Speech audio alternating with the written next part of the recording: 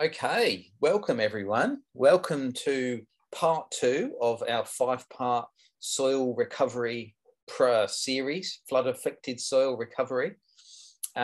Before I begin, I'd like to acknowledge the Indigenous custodians of the land where I'm on, the Gumbaynggirr people, and I'd like to acknowledge the Indigenous custodians of the land where you are all watching from now, either live or in the replay.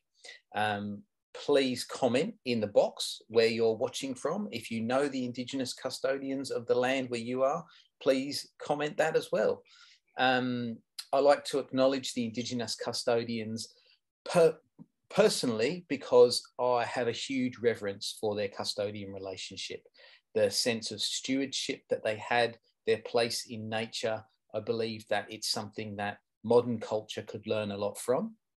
And if we don't, we're going to be forced to adopt that way through necessity if we're not choosing it now. So I believe that it's every human's right to live in good relationship with the earth and to be custodian of it, not dominant over. And that means having a good, respectful relationship with it. And that's why I like to acknowledge the Indigenous peoples, because at one stage we all came from Indigenous cultures, no matter how far back that is. And we all came from cultures that understood right relationship with land. And I feel that it's our time now to return back to that to some extent, and not a moment too soon. So just to recap, there are actually quite a few people joining this one for the first time live. So I'm going to introduce myself again. My name's Ian. I'm from the UK. Excuse the funny accent. That's just where I'm from.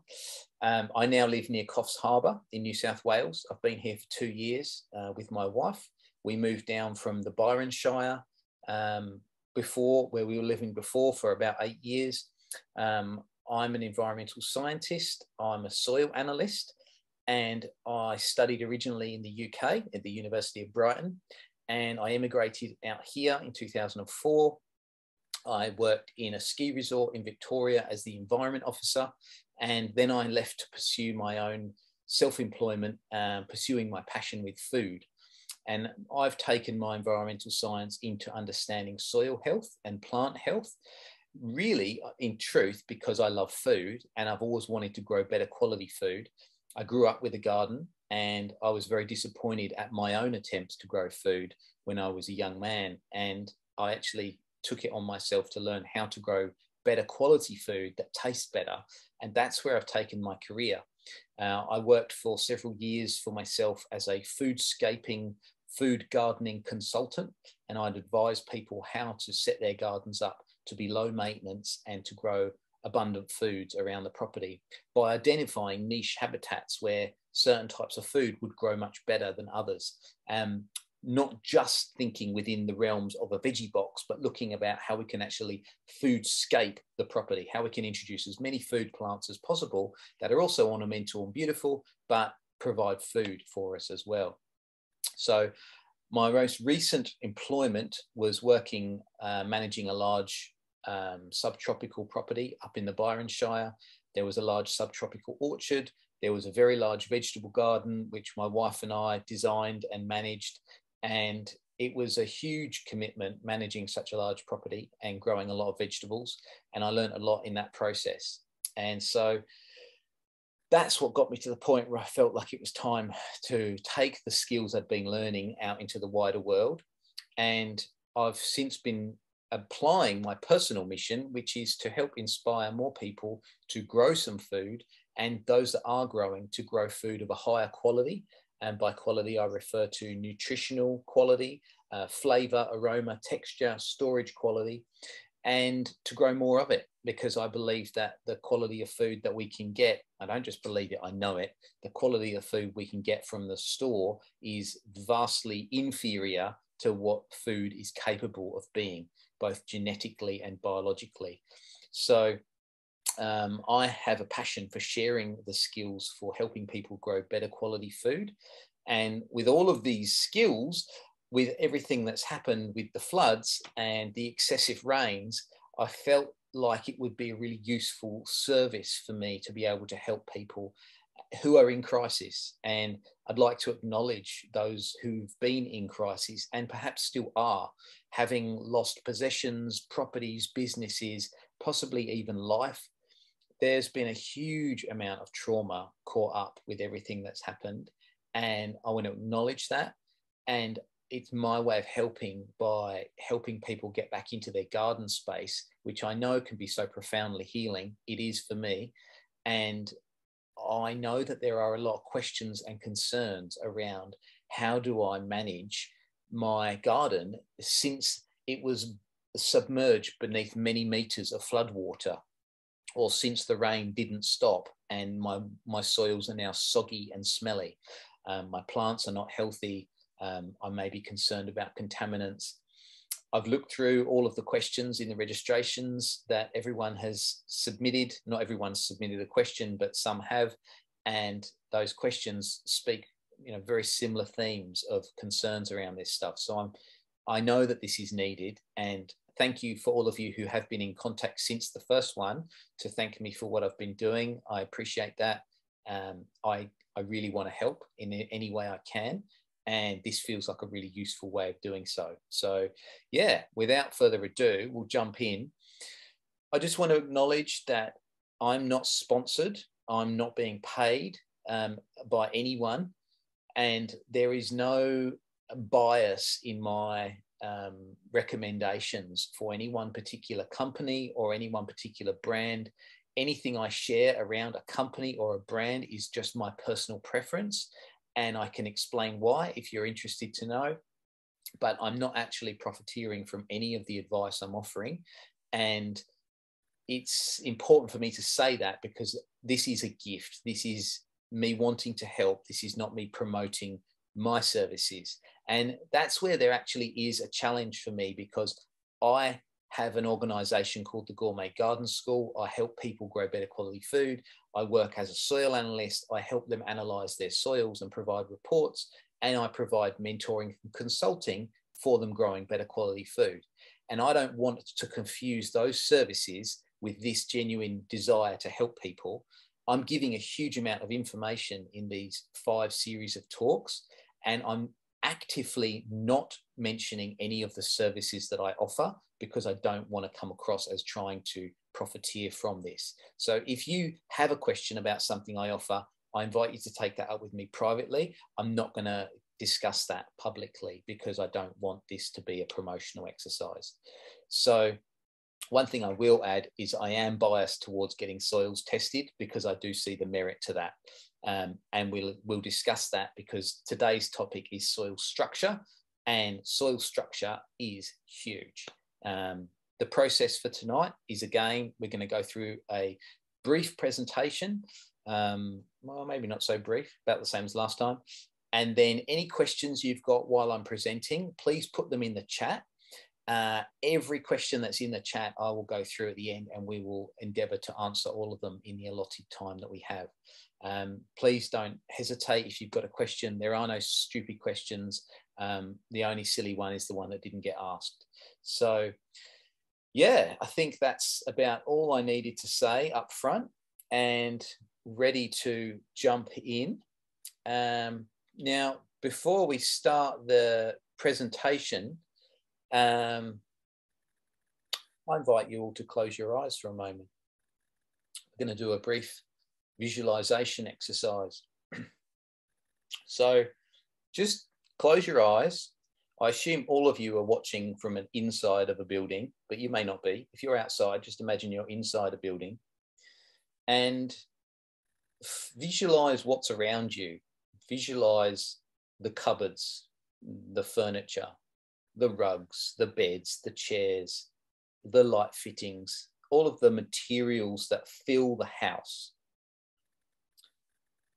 Get a sense of the space between you and those fittings and those things. Now, I'm going to invite you to imagine that you are a soil microbe.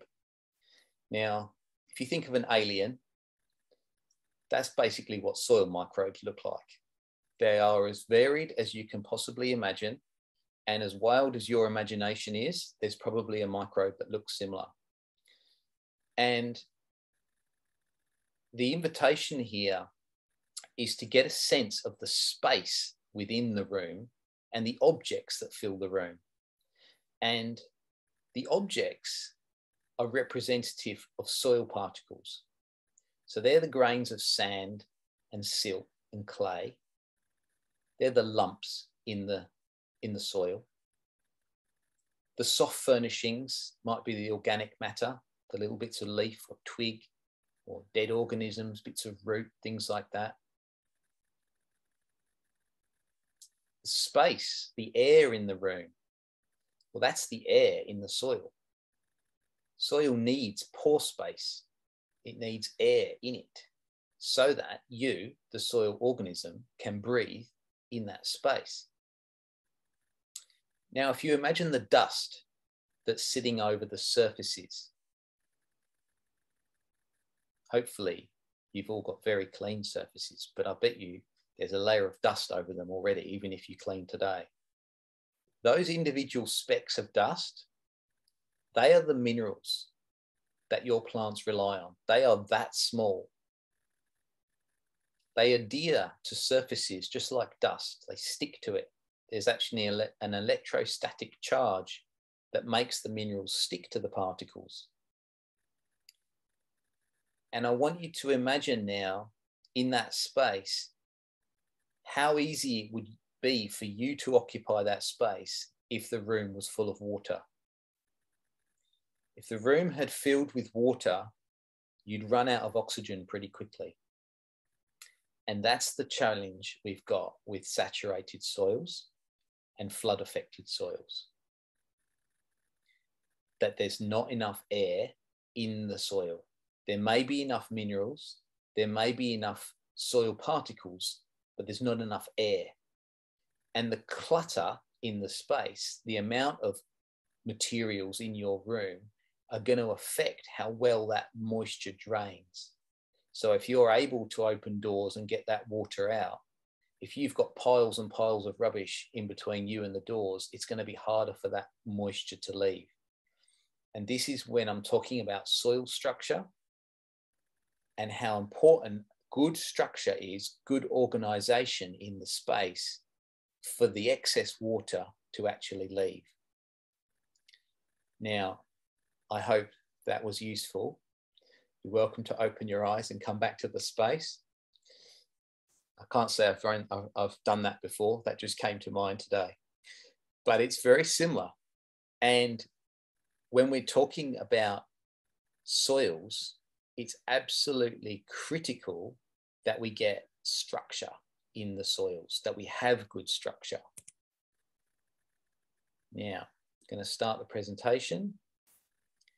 And when we talk about soil structure, we're talking about the arrangement, with one R, not two, the arrangement of soil particles, organic matter, water, and air spaces. That's all it is. It's the structure. It's the way those things are put together.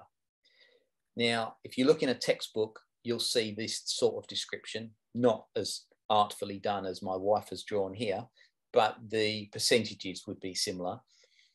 In truth, the soils need a minimum of 25% air to be good, healthy soils. Ideally, they'd have more. But notice we need all of these things in relative proportion. We've got minerals, which is the actual soil particles. We've got water, we've got air, and then we've got organic material. And organic matter is a grouped term for humus, which is essentially the final breakdown product. If you think of really good quality compost, a large proportion of it is humus. And then there's actual organic material that you may be able to recognize, like roots, twigs, leaves, stems, things like that.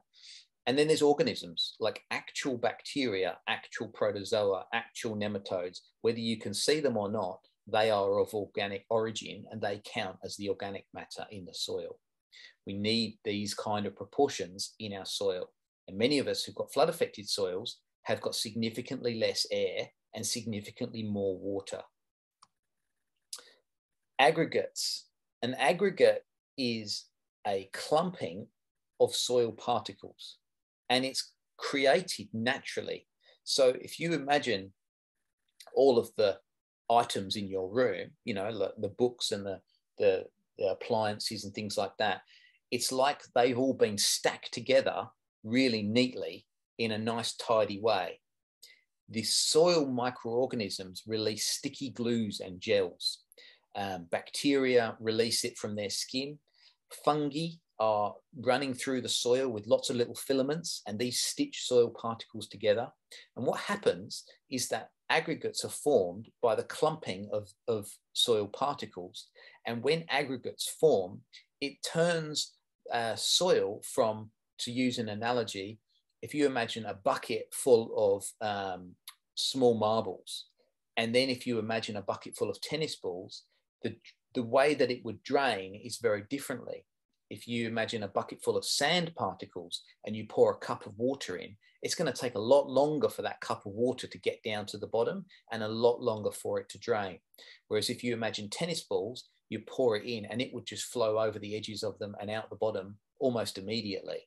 Well, aggregates form that texture in soil that allows it to drain naturally, but it also allows it to absorb the moisture that it needs, meaning that we get good drainage, but adequate moisture retention as well.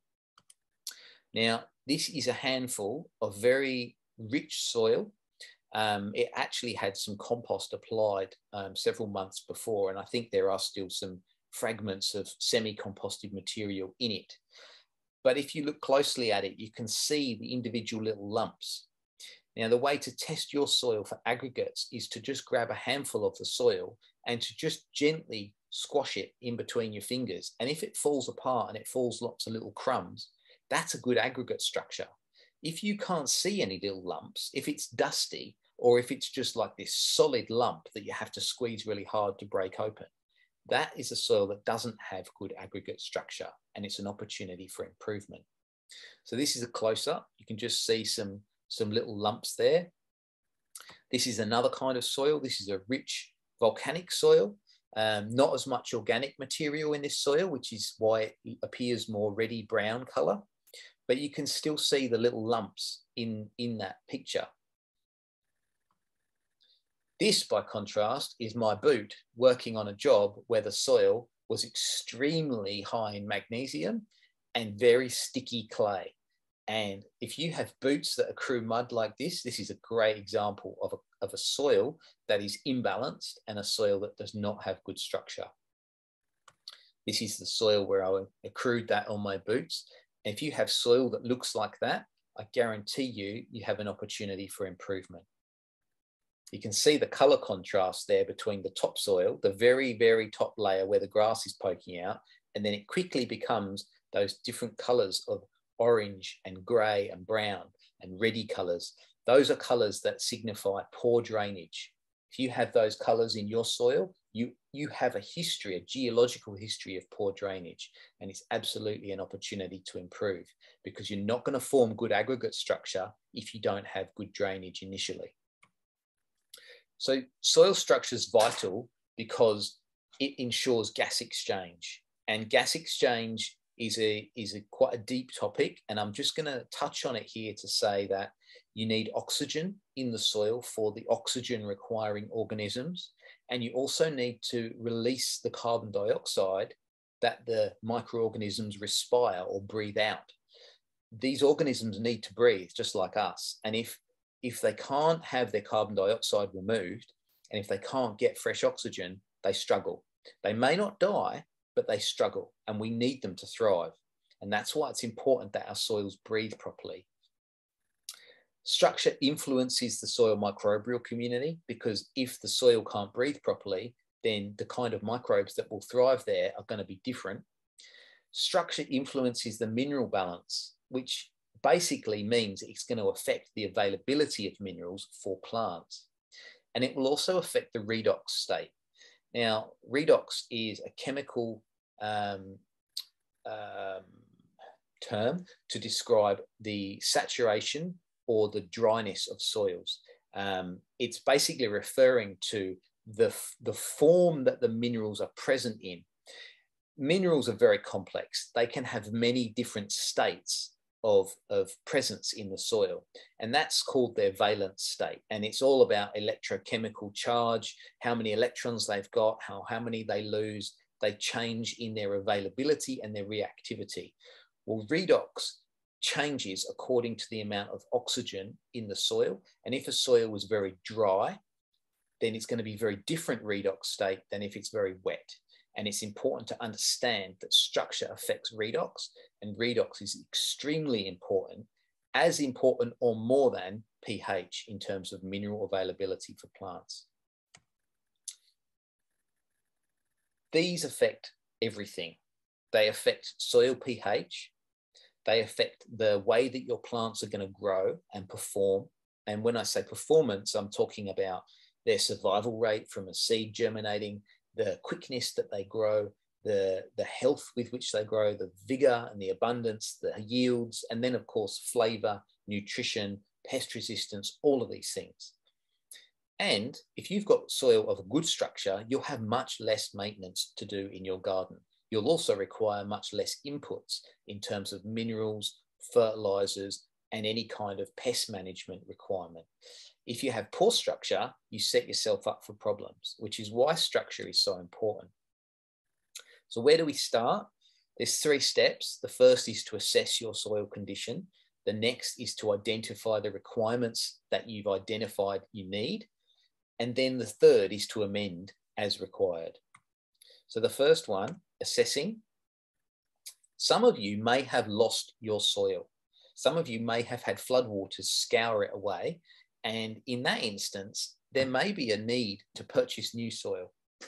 Some of you may have soil in pots, and it may be tempting rather than try to improve on what you've got, especially if you're concerned about contamination and you can't justify the money on getting a soil contaminant test, then it may be easier to just consider buying new soil.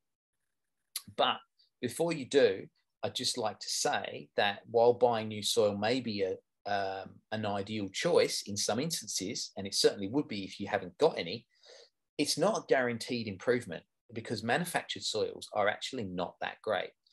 When I say manufactured soils, I'm referring to the kind of soil that you buy in a bag or that you buy from your landscape supply yard.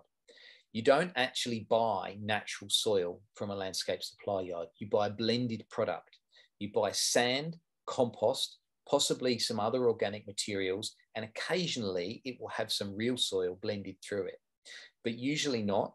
And consequently, they've got the term manufactured soils because they don't behave the same as natural soils do. And for that reason, they're not ideal. You also buy in contaminants. And this is a handful of plastic contaminant crap that came in from some soil that I bought for my garden only about a year ago. And it's the same story in every landscape supplies I've worked with. In my years of landscaping, every single one supplies products that contain materials like this. Every single one. I've never bought a soil that doesn't have it. And it's just standard because the green materials that they use, the organic compost that they put in, has come from green waste from a tip.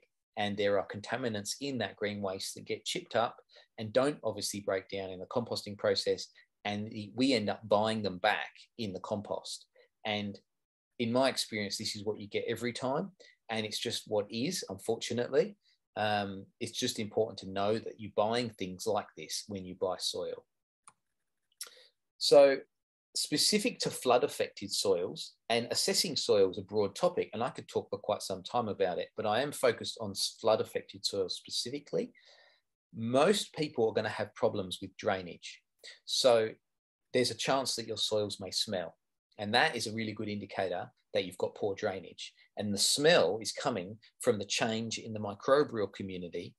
And it's coming from an anaerobic, an oxygen not requiring, or an unable to survive in an oxygen rich environment organism. So the 2 terms I'm going to use a bit today are aerobic, which refers to organisms that thrive and require oxygen, and anaerobic, that meaning that they don't need oxygen or that oxygen is actually toxic for them. When soils become saturated for extended periods, more than 24 hours, it begins a shift towards an anaerobic population. which can begin all sorts of changes that are not beneficial, one of which is smell. So observe the vegetation initially, because you may notice that some of your plants are wilting, and that's a good sign that they're not getting the oxygen that they need. It's almost like a drought response. And I intended to put some photos up here and I didn't, my apologies. It's almost like a drought response, and yet you know the soil's actually absolutely saturated. So you know there's no chance that they've run out of water, and it's the opposite. They've got too much. And when you see a plant doing that, it needs oxygen around its root system urgently. So the other is assessing the soil for drainage, and actually just digging a small hole and pouring a cup of water in if you're not sure. However, many of us are dealing with sloppy soils, so there's no question that there's poor drainage. And then also assessing your soil for texture. And this is a colourful diagram Georgie's put together that demonstrates how you can have too much of one or another. If you've got too much clay, you've not got enough sand or silt particles. When I'm talking about sand, silt and clay, it's all the same stuff. It's all soil minerals. It's all basically aluminium and iron and silica compounds. But it's just the size of those particles that distinguishes them. But the size of them causes them to behave differently in the soil. And ideally, the ideal texture for most of what we want to grow will be around the clay loam or loam part of this diagram. And so by assessing your soil texture, you can get a sense of whether or not there's something you can do to adjust the texture. There's two tests. One is the ribbon test, where you squeeze a handful of soil between thumb and forefinger, and to get a sense of how much of a ribbon you can make. The clayier your soil, the more the ribbon you can make, the longer the ribbon. If you've got very sandy soil, you can't make a ribbon.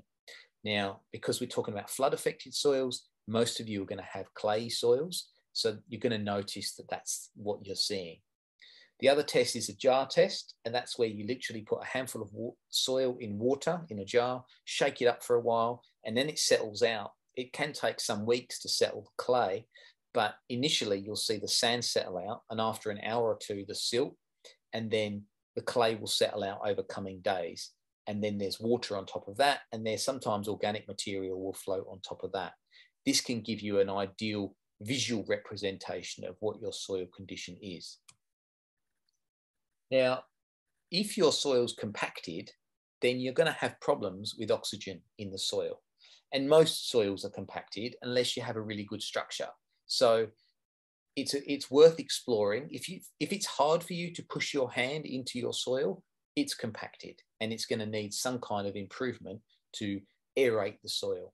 If your soil's sticky, like it was on my boot in that picture before, then you've actually got an issue with an imbalance in your minerals. If you've got inadequate organic matter, then you're not going to have the conditions for the biology to thrive, for them to be able to then make good aggregate structure. You can assess your organic matter visually by looking at your soil and looking at whether or not you can see a darker color there or not. And obviously, if you get a soil test, that can give you an accurate number. But if you can't see any little critters in your soil, if you can't see any debris in your soil, then you probably would benefit from adding some more.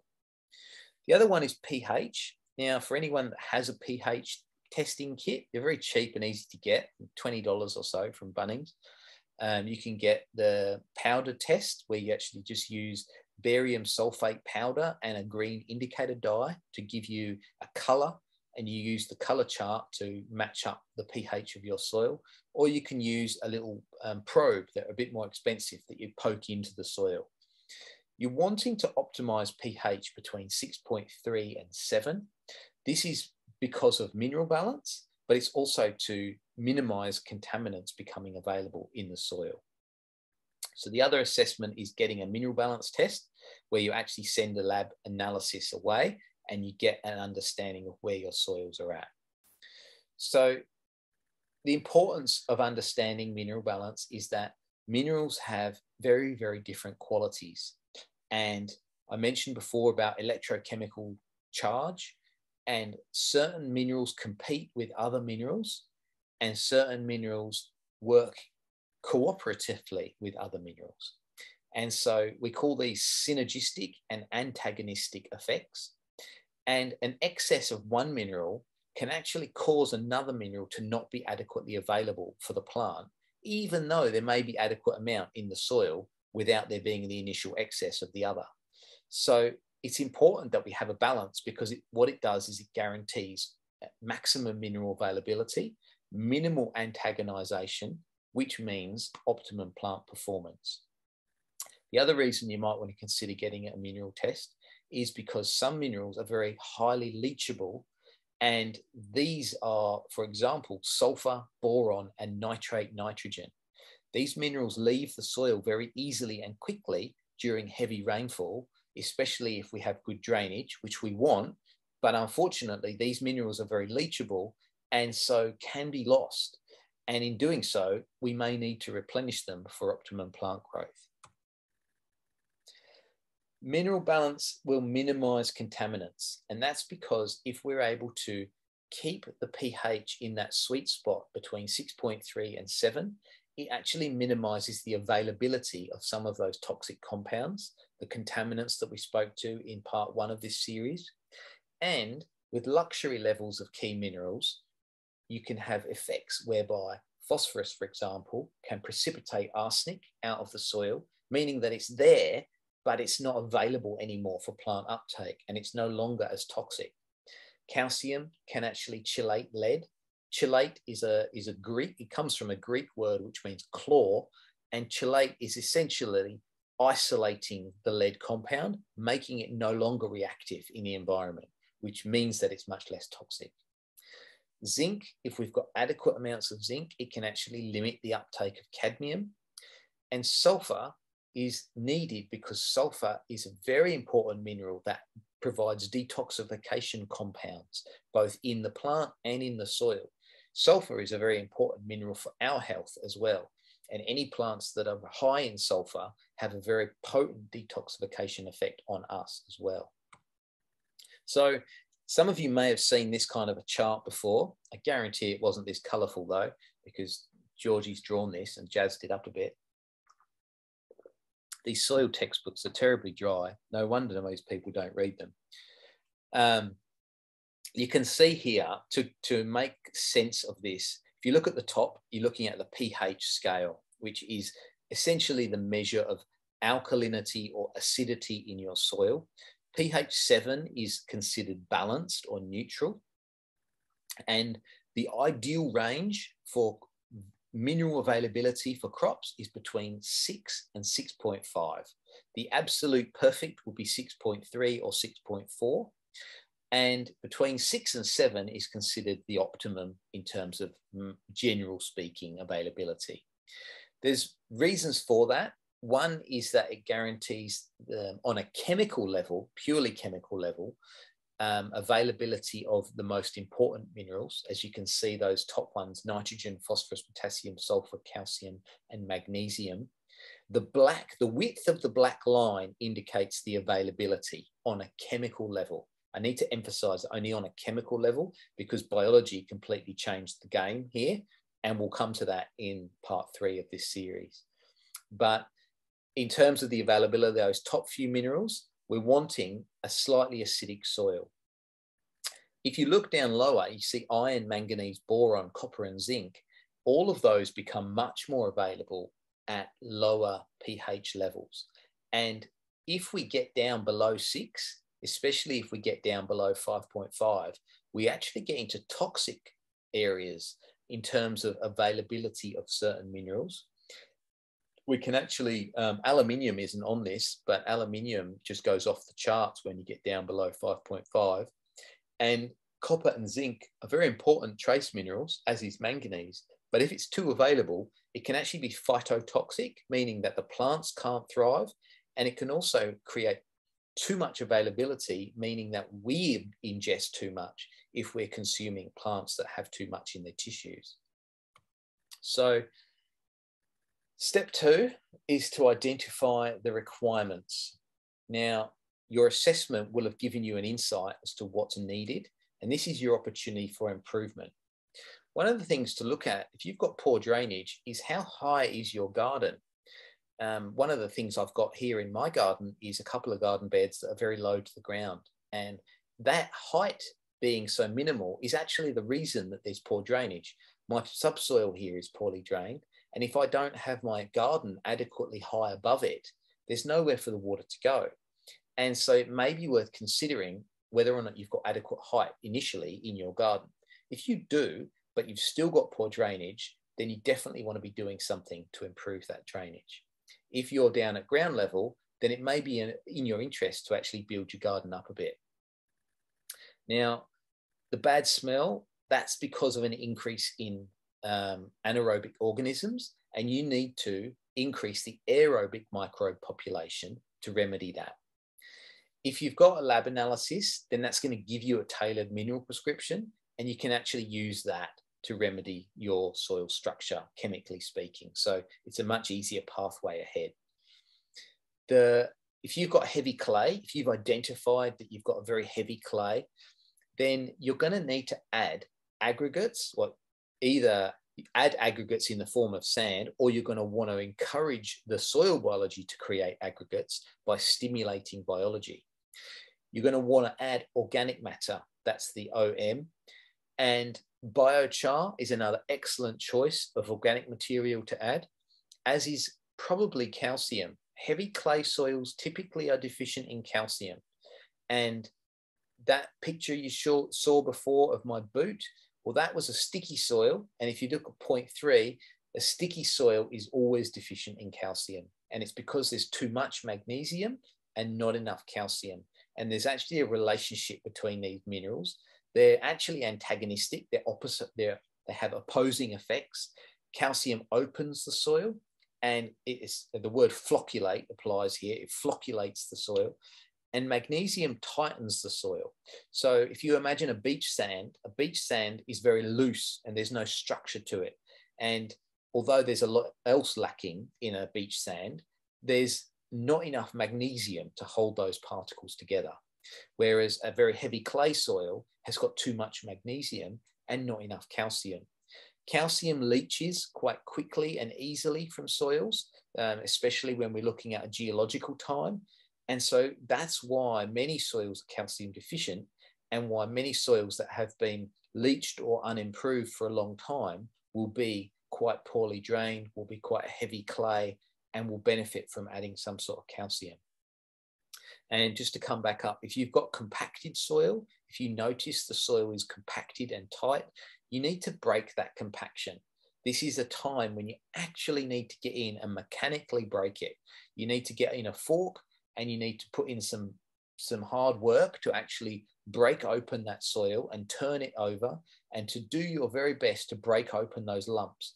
And when you do so, you need to add with those things up the top.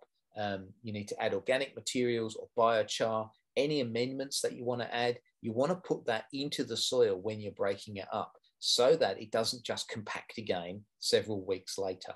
You're wanting to do this once and do it properly, and then not have to do it again. Compacted soils can be a one-time fix if you do it properly. But if you're having to do it every year, it's because you've not put in the right amendments.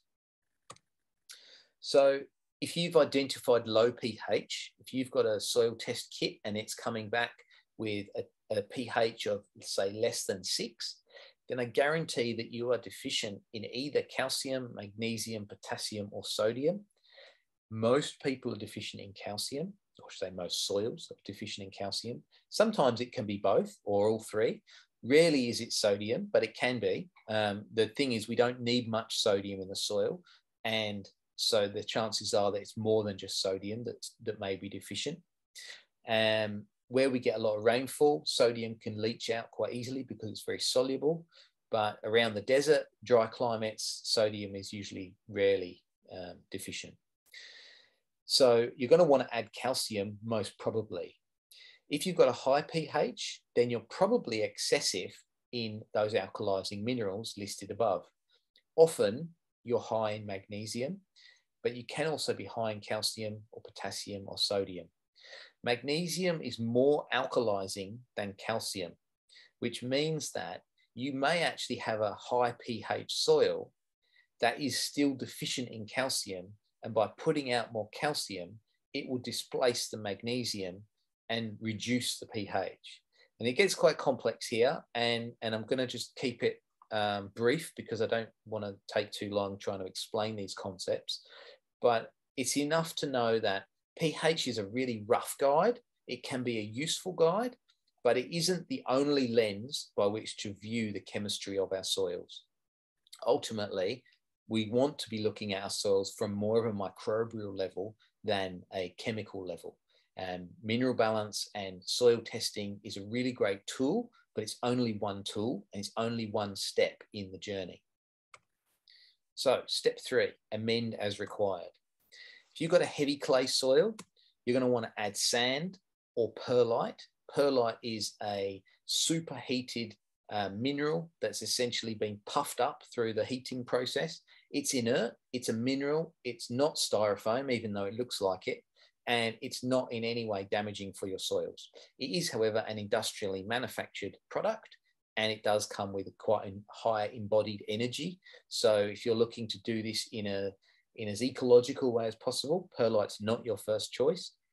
The most ecological way is to be putting out organic materials or biochar and probably calcium.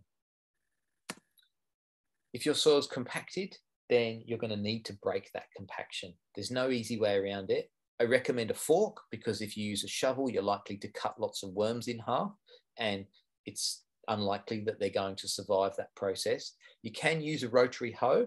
There's nothing wrong with a rotary hoe used once, but it does smash the soil structure, and you absolutely need to be putting out some amendments into that soil to recover it. Otherwise, you end up with a very compacted soil several months later. You definitely don't want to use a rotary hoe on a regular basis unless you're very skilled with the way that you're using it.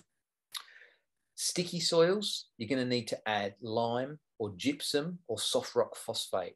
These are all sources of calcium, and the kind of calcium that you would apply would be indicated by the pH of the soil. If you've got a low pH, then you're going to want to try adding calcium. That I would start with calcium and then see whether or not it could be the other minerals that are deficient. And if you've got a high pH, then you're going to be deficient in sulfur, and you're going to want to put some kind of sulfur amendment out.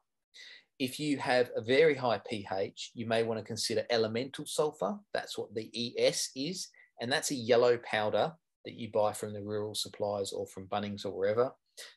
Or you can use gypsum, and gypsum is calcium sulfate, which is calcium and sulfur, and it can be very good for improving poorly drained soils if you have a pH that is above 6.5. If you have a low pH below that, don't use gypsum because it can cause all sorts of problems because the sulfur can react in the acidity. If you've got a low pH, you'll want to use ag lime. If you've got low organic material, then add some compost. Ideally, the best quality compost you can get. Failing that, worm castings. And if not, then plant materials. Literally digging through plant materials into your soil or burying them and putting the soil on top can work wonders.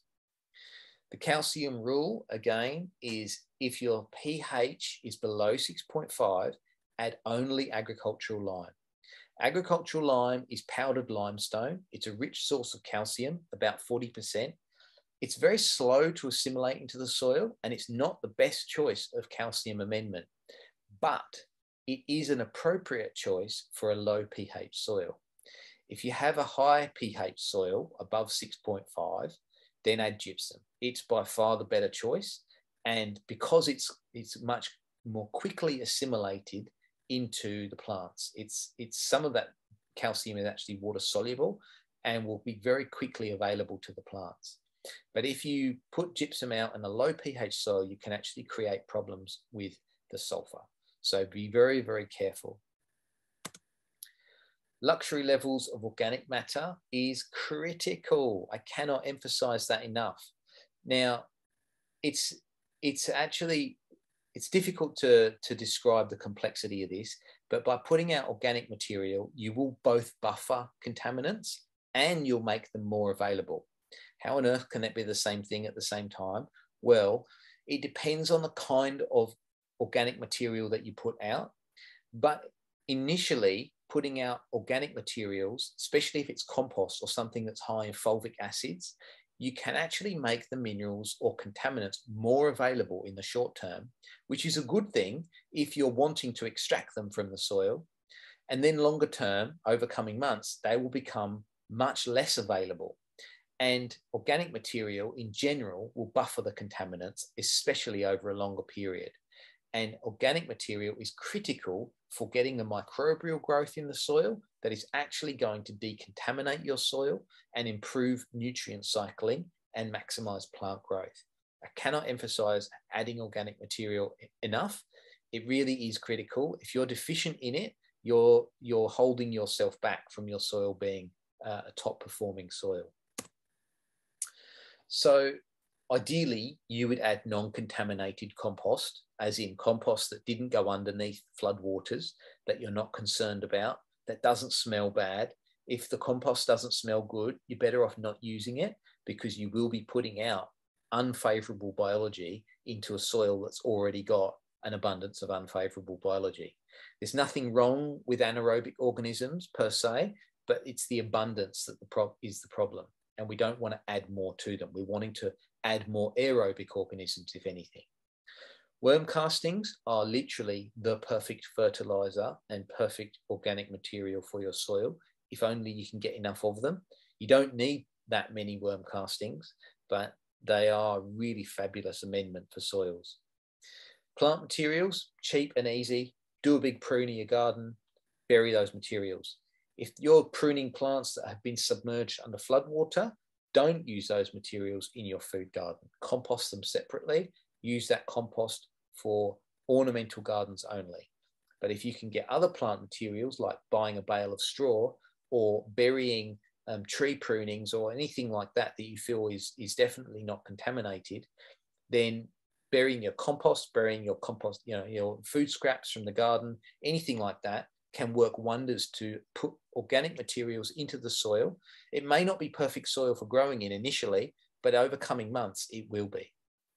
Manure is commonly used, but it's not really that great in truth. And the main reason is because it can contain contaminants. It contains nematicides, which is a worm killer for animals that have been wormed. And it can also contain excess minerals, particularly phosphorus and zinc. And if you have a soil that is deficient in those minerals and you put manure, then that could be the perfect amendment for your garden. Many home garden soils, however, are already very high in phosphorus, and putting out high phosphorus manure can actually create new imbalances in your mineral profile. So manure is okay, but manure is not something you want to be putting in your soil every year. And if you have a habit of doing that, then I encourage you to choose something different for this process. Biochar, it is truly a rising star. For anyone that doesn't know biochar, it's an up and coming product that's finding huge application potential, both commercially, broadacre farming, and small scale at home. The reason it's so good is because it basically takes organic materials and then uses them to improve soil for a very long time. It's very long lasting in the soil. It can actually last for centuries and not break down, but have beneficial effects while it's there.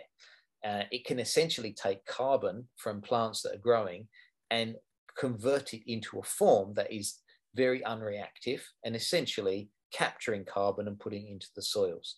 So depending on the source will depend on the quality, but biochar is a really excellent choice. It's made by heating organic material to a high temperature with little or no oxygen. And that's the point. This biochar is essentially charcoal, but it's not charcoal. And the distinction between it is it was done without oxygen, which means that the minimal amount of actual pyrolysis or burning has taken place. There's more organic material in a good quality biochar than there is in charcoal. And a good quality biochar was actually extinguished when it was hot.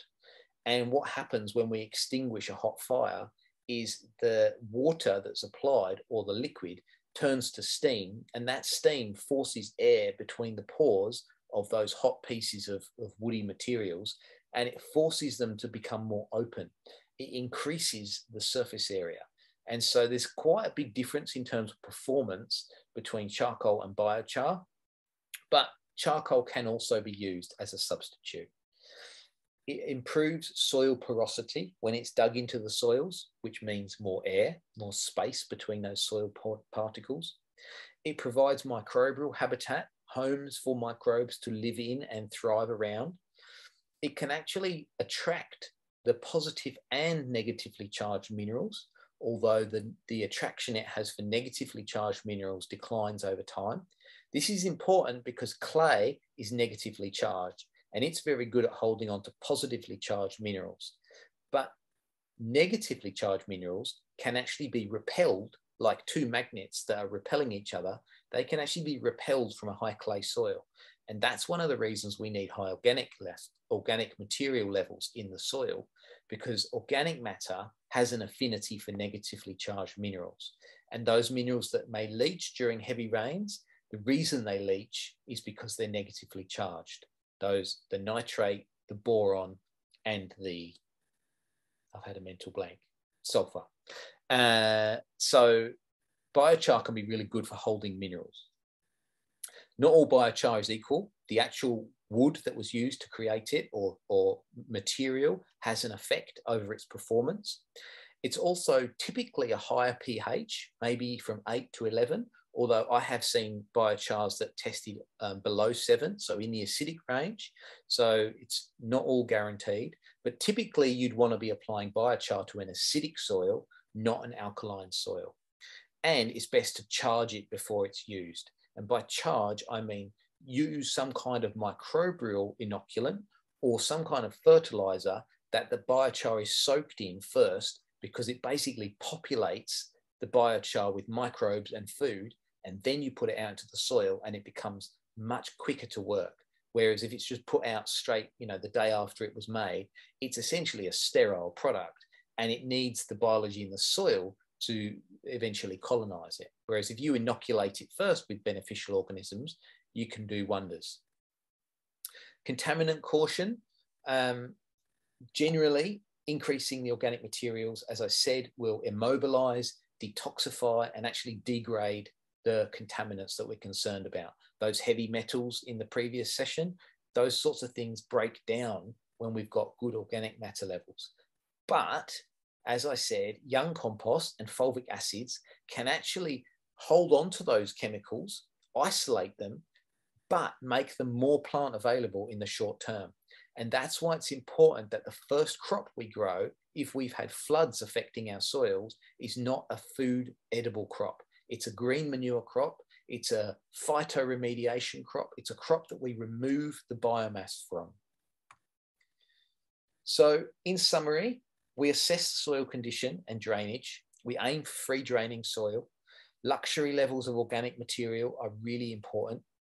Contaminants affect the mineral balance, so consider testing for contaminants and consider testing for mineral balance.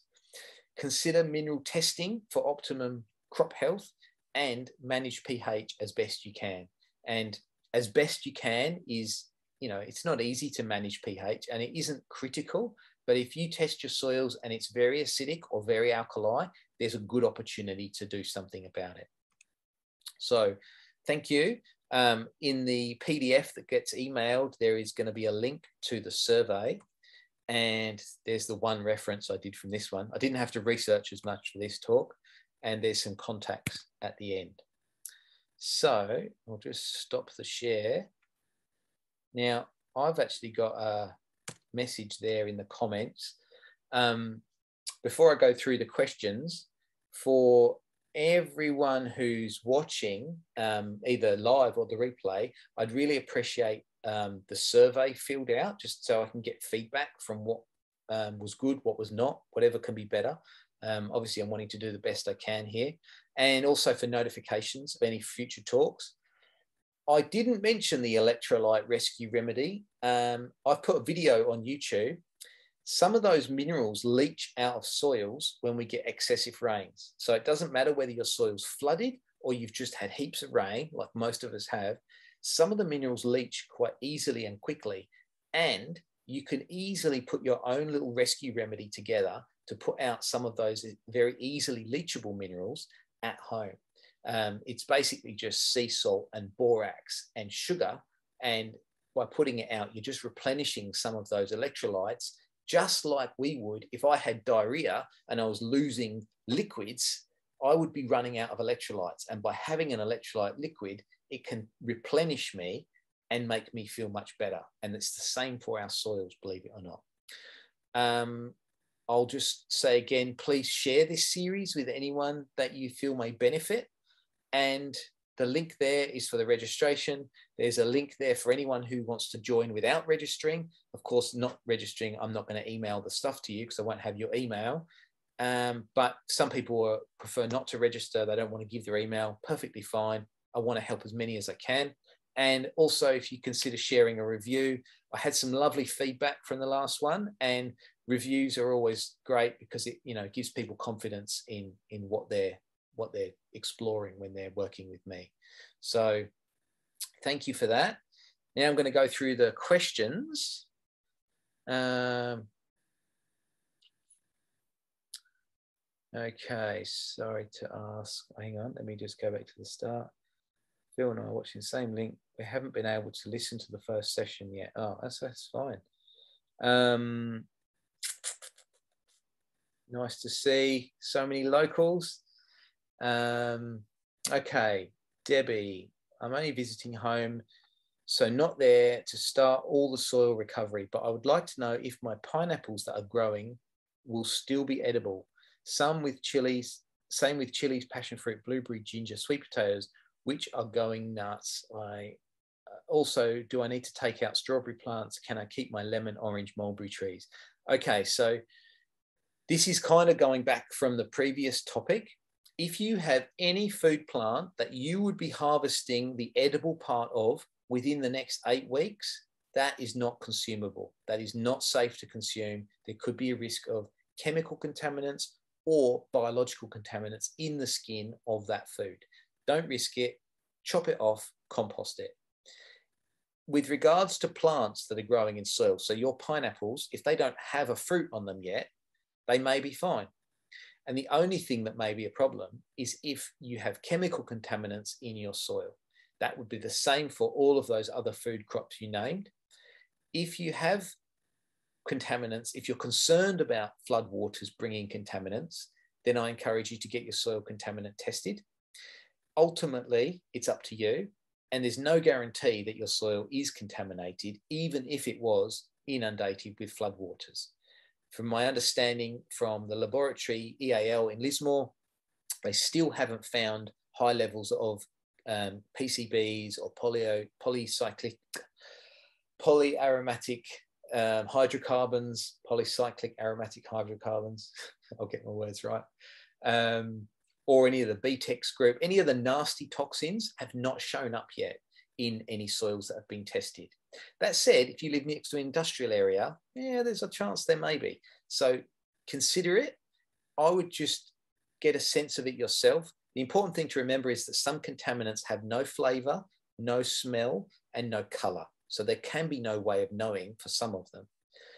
If the soil does have contaminants, the only process you've got open to you is to improve the biology of the soil, to get the soil really thriving by improving the soil structure and then boosting the biology and then using plants, which is what this whole series is about. So whether you've got contaminated soil or not, this is what you need to do because it's really the only realistic choice.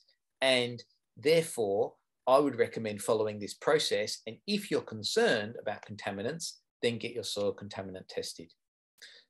Everything that we're going to talk about is going to provide the opportunity for your soil to naturally decontaminate. As I said, like sweet potatoes and ginger, if you're planning to harvest them in less than 8 weeks, I would not consume those foods.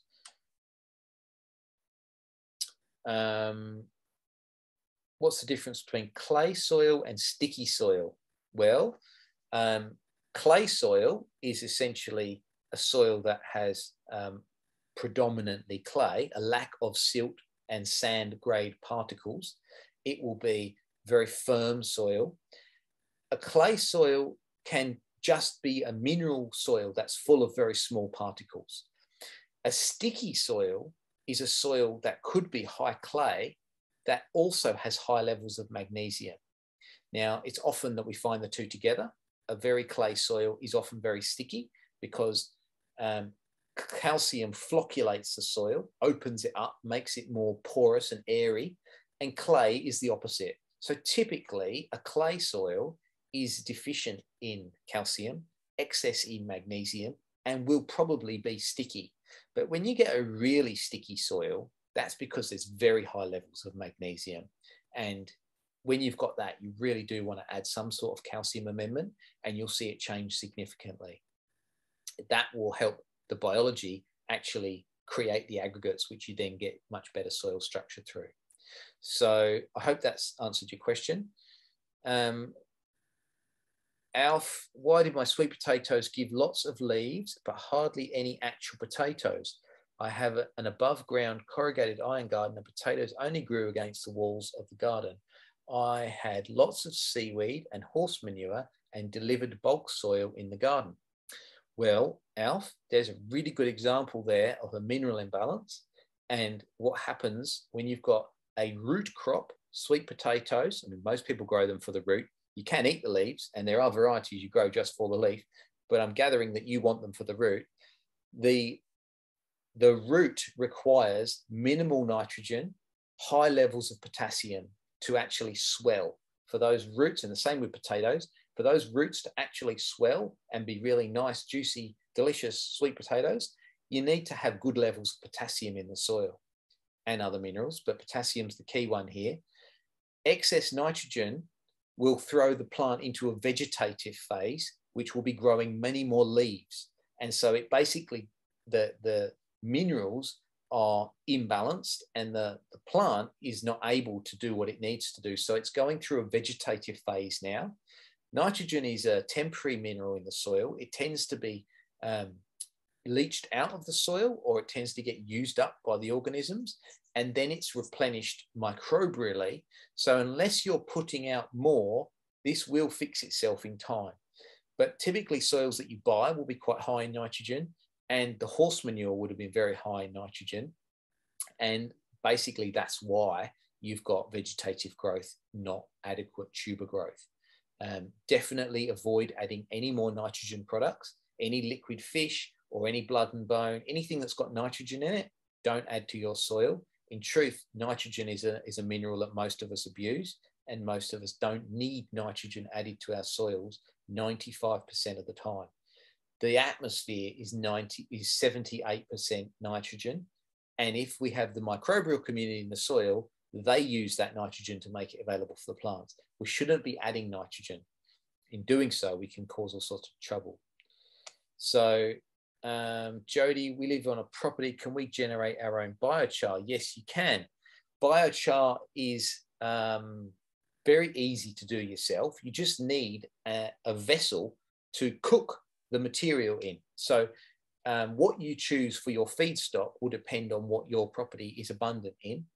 You might have macadamia shells, you might have peanut shells, you might have small branches and twigs that you want to coppice, which means to chop off and then they regrow and then you chop them off every year or every few years. Whatever you're using, it doesn't really matter as much as how you're going to be getting it nice and small. So you want to chip things to make, wood chips or smaller pieces, and then put it into a vessel that has some holes in it, but is then going to go into the fire. So on a really small scale, you could just use an old coffee can and put a few handfuls of very small, twigs and leaves and even grass and things like that. I mean, grass burns very quickly, so it's not ideal. You're better with woodier materials, but you put them in, you close the lid, you throw it in a fire, you need the fire all around it, and then you take it out when it finishes smoking. So the gases that come off are actually going to burn. So you'll see flames coming out from the gases. When that stops, that's when the wood has adequately lost its gases, and then you can remove it and you've got biochar. You need to extinguish it. If you open the lid and the oxygen comes in, usually that will just ignite almost instantly because it's very hot, it's burning, it's just not got air. As soon as the air gets to it, boom, it will just explode. So on a very small scale, you can do it with a coffee can. The quality of the metal of a coffee can isn't great. You may only get 1 use or 2 uses before it will melt. So if you're doing it yourself, you probably want to use a drum or something with much thicker steel. I have seen it done with old gas bottles that have been cut open and then a cylinder made with it. And that's obviously very durable, lasts for a long time. But I'd just suggest looking up on YouTube for some innovative ideas for making your own biochar. The really excellent strategies will actually utilize the gas, because the gas that comes out is a valuable fuel. It's a gas fuel that can be used and tapped for something else, either to fuel the combustion of the fire in which you're making the biochar, which is very elegant in my opinion, or it's removed and used as a resource for another purpose. But you know, that's getting in there. That's doing a really good job, and that will probably take a fair bit of practice and investment. Shakina, when adding organic matter, biochar, sand, etc., to clay soil, do you just lay them on top of the clay soil? So, no, I don't. If you've got a clay soil and you're needing to improve the drainage of it, this is the one time you want to dig it through. Now, your annual compost top up for your garden, put it on top, no need to dig it in. I'm not a fan of digging garden soils. It's absolutely unnecessary most of the time.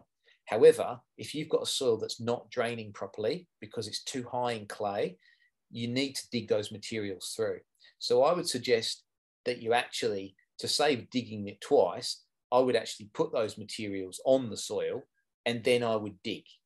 Or if you're not sure what your soil's like and you want to just check it out, dig the soil first, then throw the materials on, and then just gently stir them through. A fork is the only tool for this. I really don't see a shovel as being very useful because, as I said, it will cut organisms, worms and things, but it will also not blend the material as well and not aerate the soil as well. So I would always mix them through, and then you'll want to stabilize that soil by growing some plants in it and mulching that soil. If you've done it well, you won't need to disturb that soil ever again, unless you're digging potatoes or something like that where you might actually be digging it. You won't ever have to do it again. So once you do it with the physical components like the sand or biochar or something, then you basically invest in the microbes, because the microbes are going to do the work for you. Compost tea. Yes, compost tea. I love it.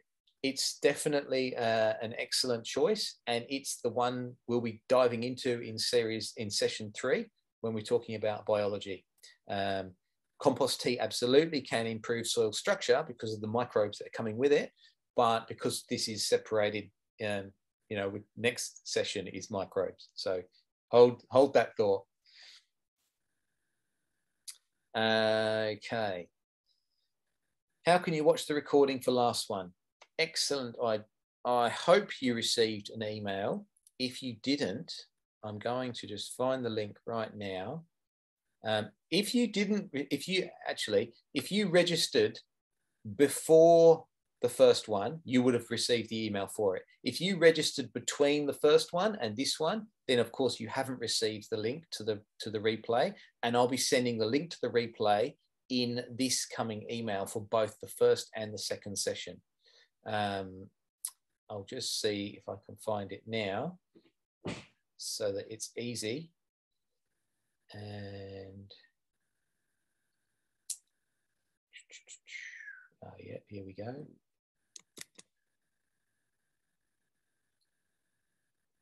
Okay, so that's the link for the first one on YouTube. It will all come through in the email as well. So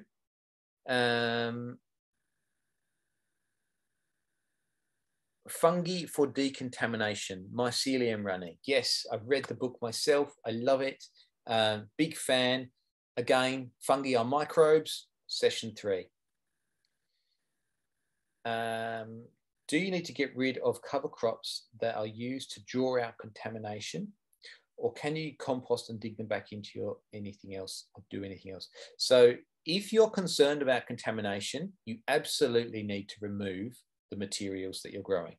The cover crop, the green manure crop, the phytoremediation crop, whatever you want to call it, the first crop or several crops that you grow, you want to remove those completely. You could leave the roots in some instances. It depends on if you know what contaminants you're dealing with. Some plants will accumulate them in the roots as well. For safety, you're probably best just to remove the whole plant and compost them.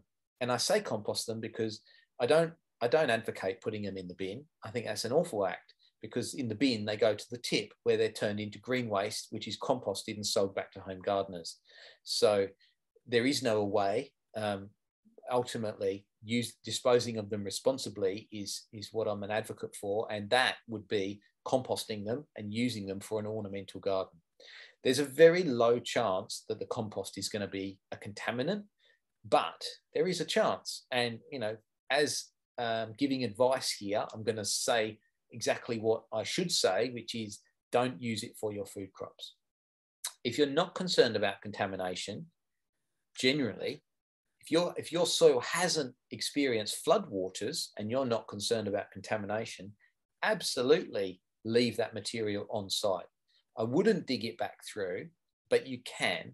And I wouldn't dig it because you actually damage the structure that the root systems were just busy building.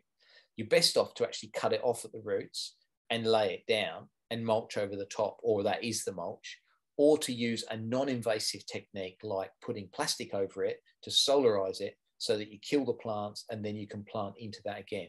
Soil structure is a consequence of microbial activity if the soil texture is right, and the soil microbes do things year on year to improve the structure. Every time we dig the soil, we kind of take it back. We take it back every time. So digging a green manure crop into the soil will kill it and it will make it rot down quicker, but it comes at a cost to our soil structure. So there's nothing wrong with doing that. And if you've got soil that's compacted and needing some kind of aeration, then I would absolutely dig it through, because that would be a really great technique. But if you have a soil that's becoming well drained and a reasonable structure, I wouldn't ever dig my green manure crop back through. So think of it as a sequence. Initially, you might consider doing that, and longer term, no, you wouldn't want to dig it back through. But if you're concerned about contamination, definitely remove those materials until you're not concerned anymore. And how long it takes with phytoremediation depends on the levels of contaminants in the soil.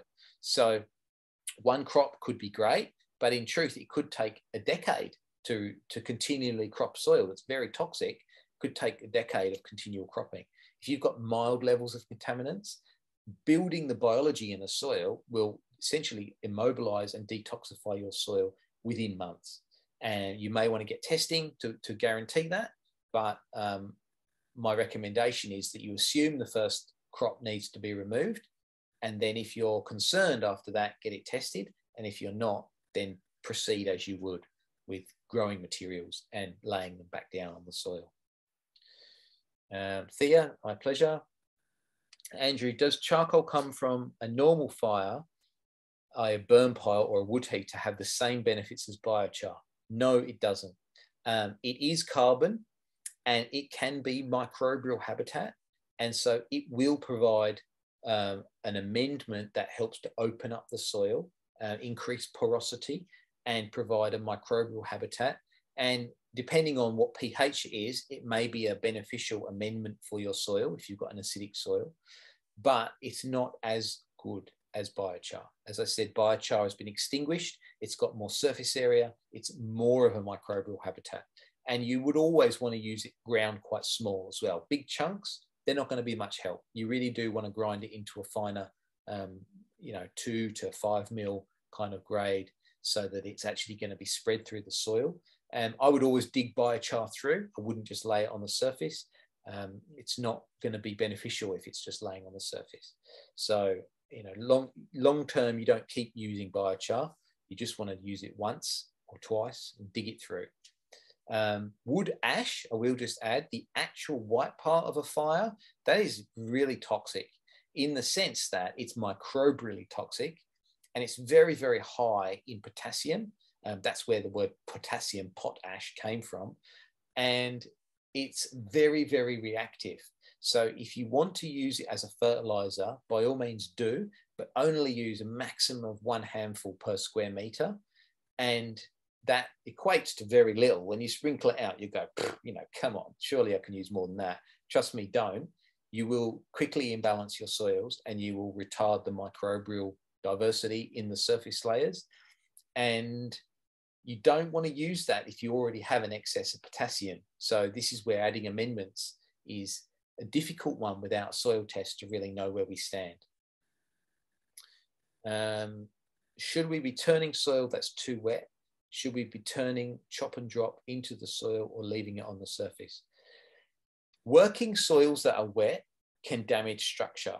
It's particularly a problem when you're dealing with mechanical equipment like a tractor. Heavy, heavy machinery compacts the soil and damages the structure. In your home garden with a fork, working a wet soil is much less damaging. Still not ideal. I would absolutely wait a little bit. But if your soil is soggy and the plants are very sad and it may even start to smell, you're going to need to do something quick because it's going to deteriorate the longer you leave it. So for the potential of damaging soil structure by working it when it's wet versus the damage of not doing anything, I would get in and do something. At the very least, get a fork and just lightly prise the soil back just to kind of get a bit of air in there. Like if you can you don't need to turn it and smash it and, invert the soil just to get some air that deep. Because if there's no air down there at the moment, then how is it going to get there if you don't do something mechanical to open the soil up? So just lightly forking the soil. If you feel like it's time to improve the soil, then absolutely turn your chop and drop into the garden soil. This is the one time I would advocate doing that. If you've got a poorly drained soil, make sure that you're putting out adequate organic materials, either plant materials or wood chip. As I say wood chip, I'm going to hesitate because fresh wood chip will tie up nitrogen in your soil. Not a major problem long term, a year or two from now, but short term, you'll be cursing because things won't grow well. So if you're going to turn wood chip in, make sure it's quite old wood chip, preferably semi-composted or composted. And basically, anything physical that's going to help improve the body of the soil.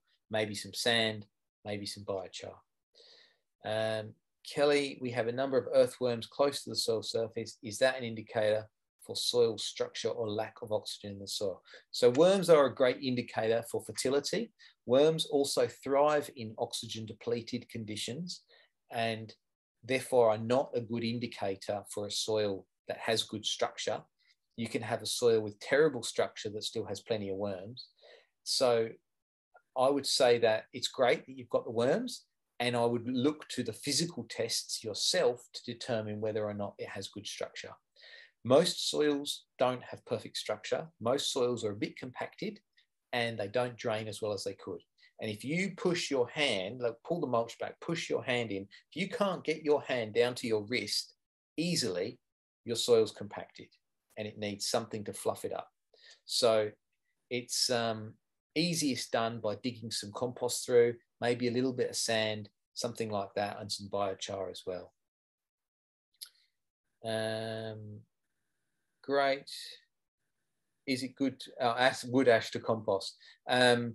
Again, it's antimicrobial, so I wouldn't mind putting a little bit of wood ash in my compost, just knowing that I'm putting a little bit of potassium and any other minerals that didn't go up as gases when it burned. But typically speaking, I'd say no. A small amount, like really small amount, okay, fine. But definitely don't empty your fireplace out every week or every month and tip that into the compost. You'll end up with compost that's highly alkaline, poor in its microbial diversity, and excess in its potassium levels.